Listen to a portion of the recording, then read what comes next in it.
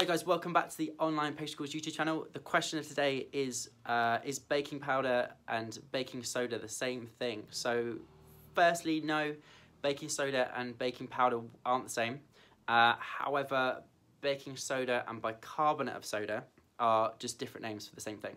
So baking soda and bicarbonate soda, same, but baking powder is different.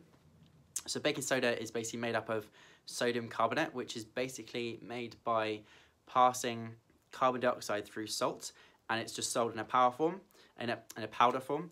It just needs to be added to a mix with acid and water, and then it will create bubbles in things like sponges and confectionery to make them lighter. The difference with baking powder though is that it's a mixture of baking soda and an acid called cream of tartar. This is just that when you add it to a mix, you already have the acid component mixed in to create the reaction.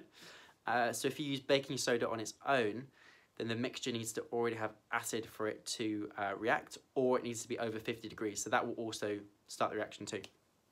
So that's when you don't need acid. You normally see it in lots of things like peanut brittle, honeycomb, all that kind of stuff, confectionery, because the super high heat means it doesn't need the acid to get the reaction started.